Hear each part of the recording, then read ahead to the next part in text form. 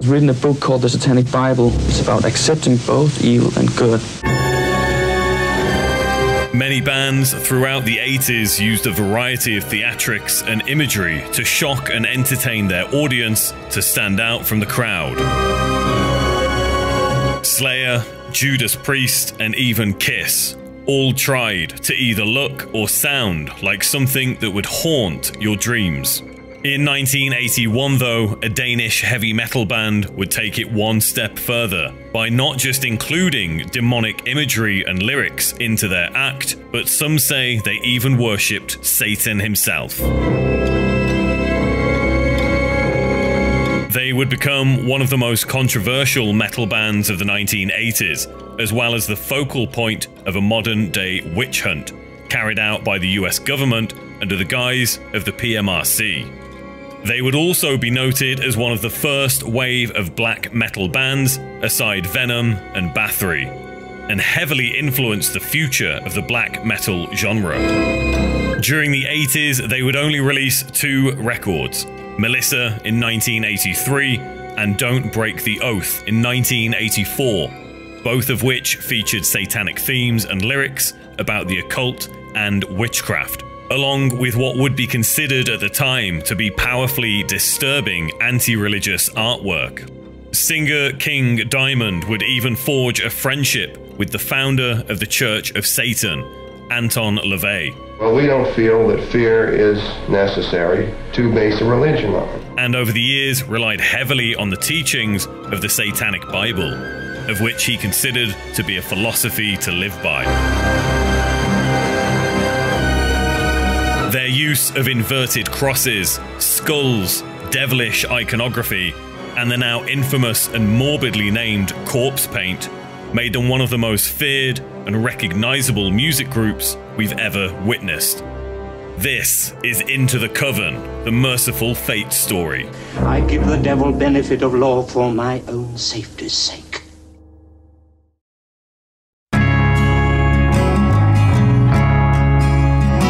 1971, Kim Petersen, better known as King Diamond to you and me, would buy his first 3 vinyl records: Deep Purple's Fireball, Black Sabbath's Master of Reality, and Jethro Tull's Aqualung. Born in Copenhagen, Denmark in 1956, he was around 15 when he discovered these early influences.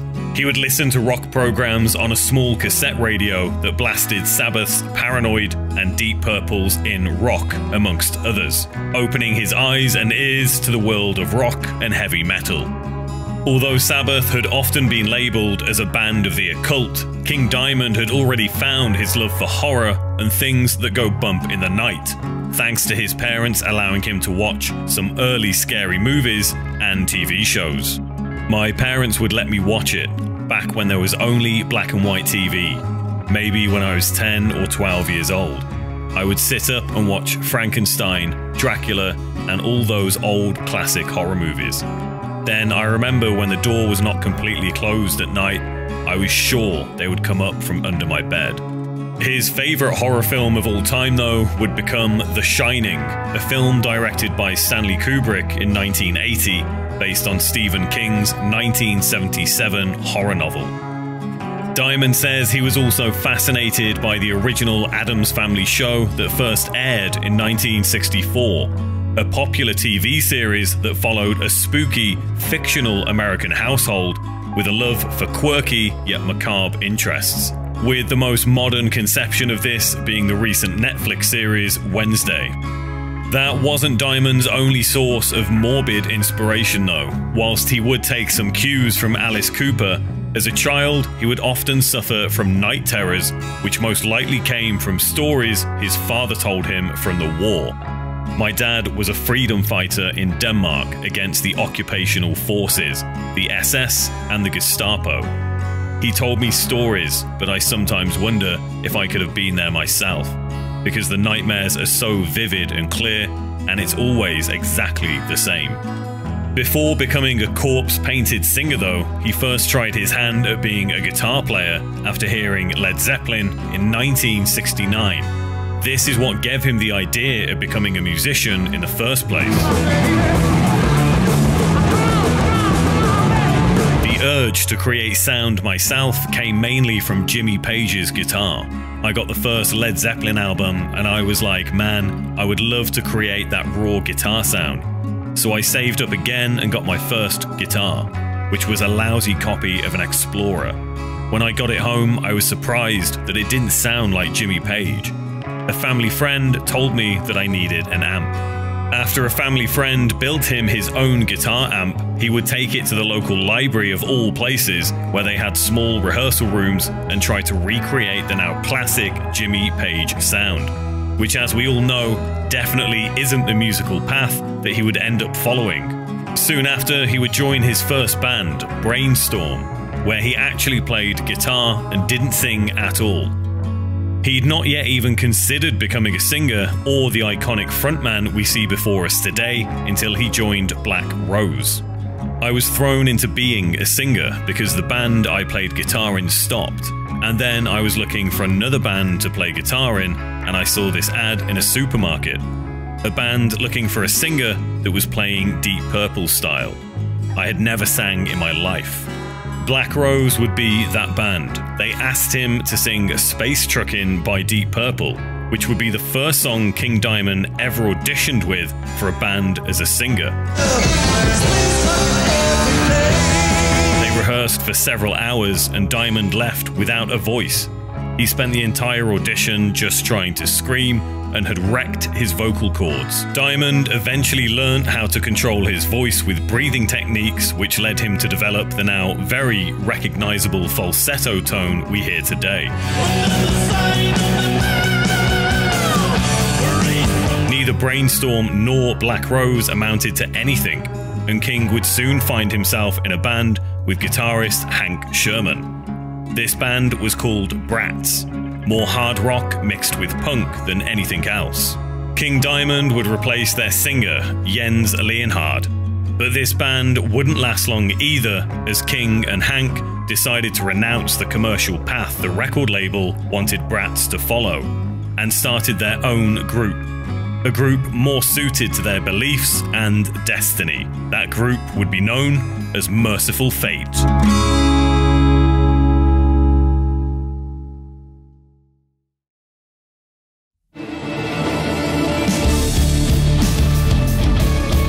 Mercyful Fate would officially form in 1981. After a couple of lineup changes, the members would be King Diamond, Hank Sherman, Michael Denner, Timi Hansen, and Kim Ruzz.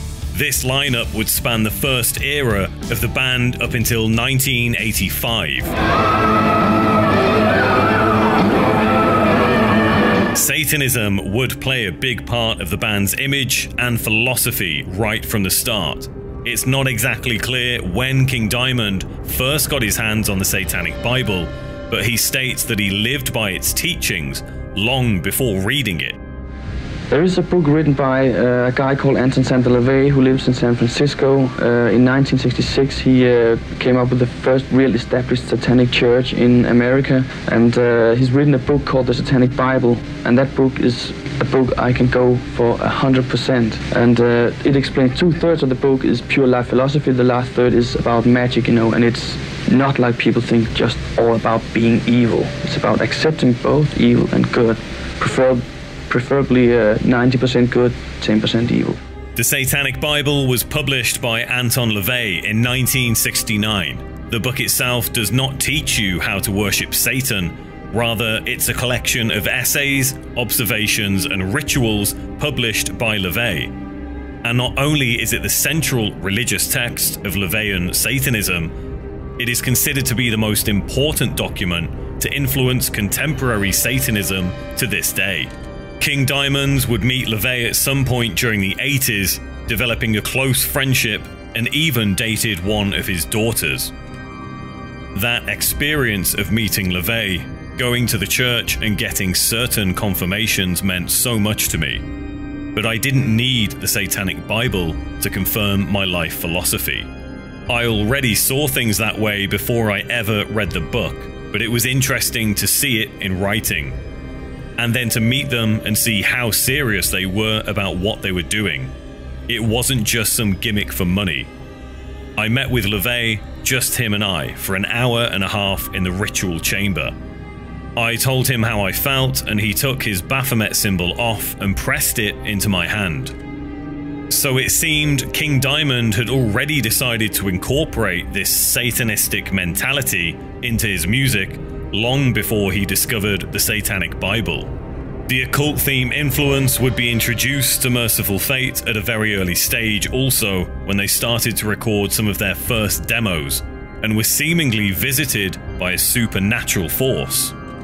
We were waiting for the other guys to come by my apartment to listen to our new demo, and something really weird happened. There was definitely a presence there that made my glass float in the air.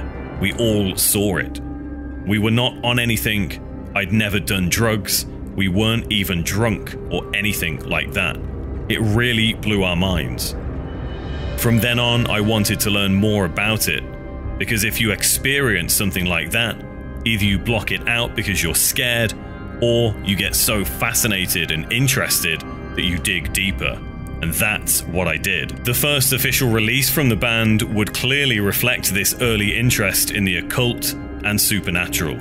A self-titled EP released on the 8th of November 1982 would feature 4 songs, all written by King Diamond and Hank Sherman. A Corpse Without Soul, Nuns Have No Fun, Doomed by the Living Dead, and Devil Eyes. Their debut LP would come but a year later. Melissa, released in October of 1983 via Roadrunner Records. It's fair to say that at the time, Roadrunner was a fairly new label, founded just 3 years earlier.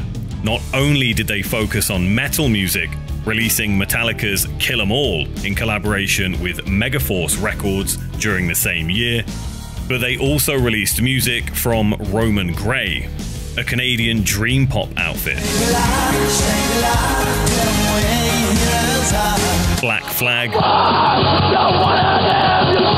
and even an a cappella group from Toronto called the Nylons. Although Melissa wasn't a commercial success, its unique concept, lyrical content, accompanying album artwork, and the band's overall image would all contribute to what would become a cult-like following amongst their audience.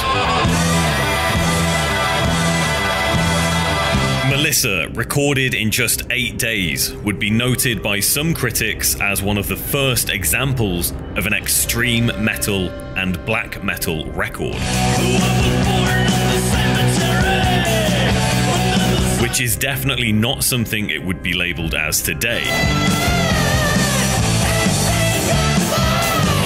Yet it became a heavy influence for metal musicians to come within these genres. Even though Slayer released their debut record later that year, Kerry King cited Melissa as a big influence on their future material. There was definitely a Mercyful Fate influence on Hell Awaits. You can tell by the super long songs with 10,000 riff changes. That was definitely a Mercyful Fate influence. The album itself was allegedly named after a real human skull King Diamond used to carry on stage when they played live, named Melissa, who in the closing song on the record is portrayed as a witch that had most likely been burned at the stake. Melissa, you were mine. Melissa, you were the light. She was a witch. Why did they take you away? Melissa, you were the queen of the night. Melissa, you were my light. I swear revenge. I swear revenge on the priest. Oh, the priest must die. He must die in the name of hell. This type of storytelling would become common throughout Mercyful Fate's lyrics, as King Diamond would often draw inspiration from his love for horror films and his knowledge of the occult, with some stories dating back to the 1800s. However, some of his lyrics were taken quite literally, helping to secure their legacy as a truly satanic band. Just 30 seconds into this album, these lyrics would have given any parent cause for concern. I was born on the cemetery under the sign of the moon, raised from my grave by the dead, and I was made a mercenary. Oh, in the legions of hell, and now I'm king of pain. I'm insane. Black Funeral would be a single released from this record and would be interpreted by some as a song that was an act of Satan worship. Bring the black box to the altar. Now raise your hands and do the sign. Oh, hail Satan. Yes, hail Satan. Lay down your swords, the evil star. However, it would be Into the Coven that would pique the ears of parents across America. Come into my coven and become Lucifer's child. Suck the blood from this unholy knife. Say after me, my soul belongs to Satan. Now you're into my coven. You are Lucifer's child. Into the coven. Lucifer's child. This song in particular would grab the attention of the PMRC. PMRC stood for Parents Music Resource Center, an American committee formed in 1985 by Tipper Gore, wife of then Vice President Al Gore. Media outlets would even refer to this era as the Satanic Panic, with the stated goal of restricting certain music being available to young children and teenagers, music that they deemed to be dangerous or that may influence anti-Christian-like behavior. Other songs targeted by the group were Motley Crue's Bastard, Venom's Possessed, and Judas Priest's Eat Me Alive. However, the only thing this campaign did was tell the youth of America exactly what records they should go and buy. After all, kids generally want to rebel against authority and their parents, and now they had a list of bands to help them do just that. The only difference here was that out of the 15 artists on the PMRC hit list, Mercyful Fate were the only ones that actually had Satanists in the band. And this little stunt by the housewives of Middle America did nothing more than to help secure Mercyful Fate's reputation as just that. A real-life satanic metal band.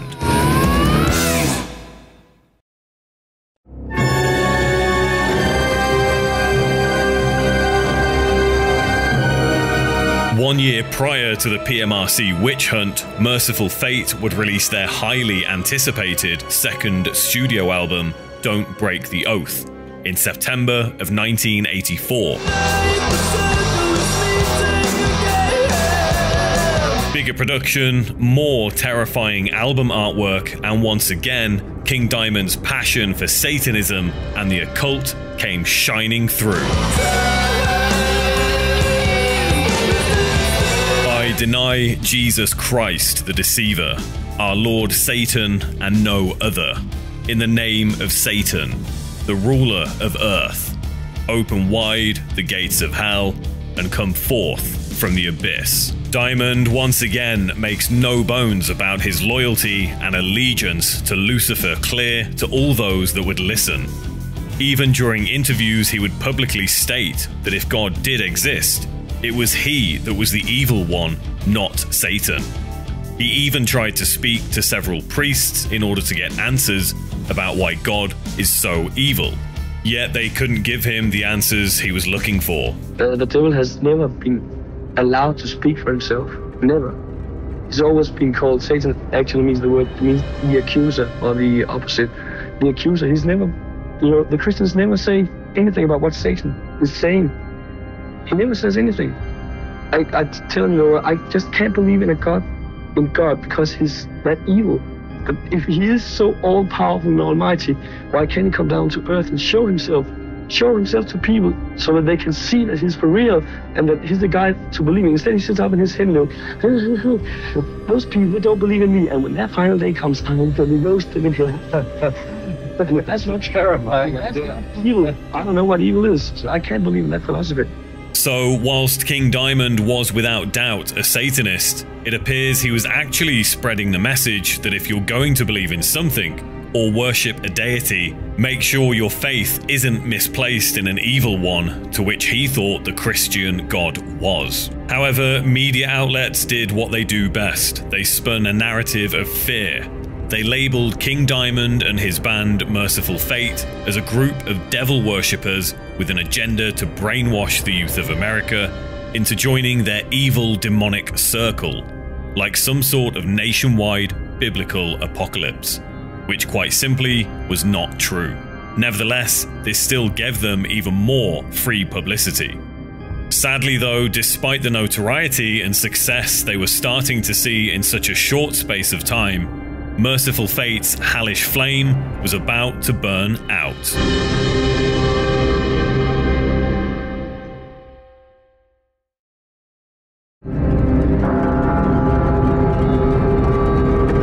On the 12th of April 1985, Mercyful Fate would be no more. Guitarist Hank Sherman, who wrote most of the songs with King Diamond, had started to behave in a peculiar way, which is saying something considering his singer licked a human skull on stage every night. Hank had started to dress in brightly coloured shorts and casual baggy tops, which didn't exactly fit the image of the band. Not only this, he began to write material that would even terrify King Diamond. He was trying to take the band in a commercial direction with pop music, and Diamond would not stand for it. Mostly due to an unprofessional attitude from certain members of the band, kind of stage clothing. Somebody didn't want to do the interviews and installs that are needed to make a career, and dressed up too funny, like short trousers and stuff. It didn't fit in with the show. But most important was the musical side of the whole thing, because the former guitarist Hank Sherman, who used to write most of the songs, he came up with new material which had nothing to do with Mercyful Fate at all. And he insisted on getting on the next album. It was pure pop music, and I wouldn't put my name to that. King Diamond decided to quit Mercyful Fate, and the rest of the band followed, leaving Hank to form a new outfit called Fate, that would be classed as a glam rock band. This opportunity, though, would be a blessing in disguise, as King Diamond would go on to form the King Diamond Band, taking with him Mercyful Fate members Michael Denner on guitar and Timi Hansen on bass, along with the addition of Mikkey Dee as their drummer, and Swedish guitarist Andy LaRock, birth name Anders Alhaga. Mikkey Dee, who is well known for being the long-standing drummer for the one and only Motorhead, would play with King Diamond up until 1989, featuring on 4 King Diamond studio albums: Fatal Portrait in 1986, the horror story concept album Abigail in 1987, Them released in 1988, and Conspiracy, the 4th King Diamond studio album released in 1989.